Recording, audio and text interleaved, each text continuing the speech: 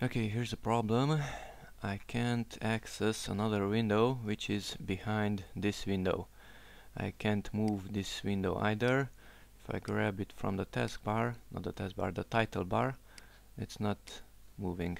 Okay, how to access the window which is behind this one? Let's go here to the program which has 1, 2 and 3 windows open, and this window is not visible. This one is behind this one. So let's click on this one which is not visible. Right click on this one because left click won't bring it to the front. Notice is not visible. Okay, so right click on this window which is not visible.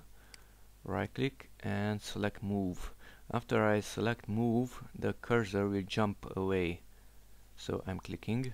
Okay, notice the cursor is up here, and is up there because it's basically grabbing the title bar. Now if I left click and drag, I'm moving that window which was not visible. Okay, select something there, and now I can click next. Before it was grayed out.